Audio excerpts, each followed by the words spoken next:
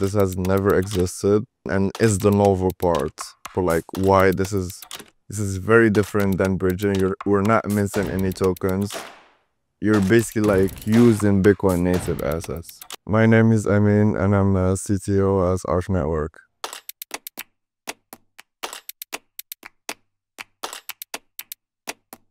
What is the experience you are having when you're like self-custodying Bitcoin and you want to send it to someone else or like execute a trade? You're basically like constructing a Bitcoin transaction, or at least the wallet does. You hold this UTXO that you're self-custodying and you include it inside the Bitcoin transaction that's either sending to someone else or like participating in a trade that is like being countersigned by someone else.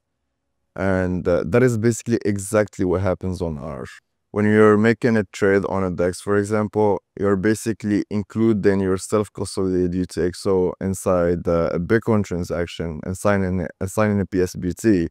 That PSBT is then sent to the program that actually constructs a Bitcoin transaction inside the program and countersigns the other parts of the trade, and then that transaction is submitted to the Bitcoin network.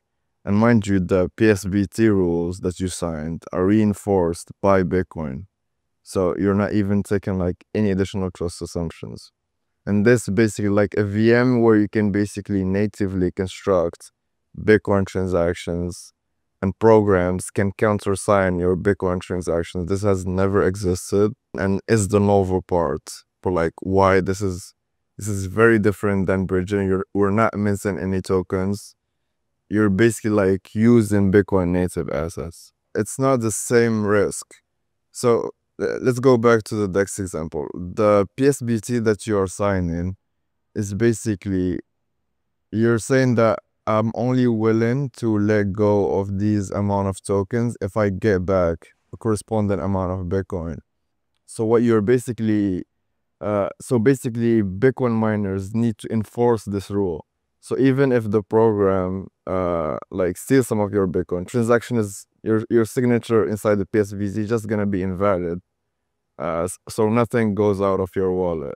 Versus like a bridge, if you're sending them some Bitcoin and they decide to like mint you less amount of tokens, you have nothing, can do nothing about it. So each program basically has a Bitcoin address within Arch that is basically controlled. It's basically secured by the whole validator set, and the validators make sure that like the execution is based, like transfer of assets through the multi-sig is being done through execution. So execution like basically sends a transaction, and that transaction is what moves the asset. When programs hold these assets, they can basically control them and do more, they can be flexible about what they do there. These assets, they can track what they hold. They can like create pools. For example, for like the pool program, what it actually does is when an LP, when a liquidity position is created, we're depositing like Bitcoin UTXOs into the program's multi-sig, and the program basically keeps track of those UTXOs inside the account state.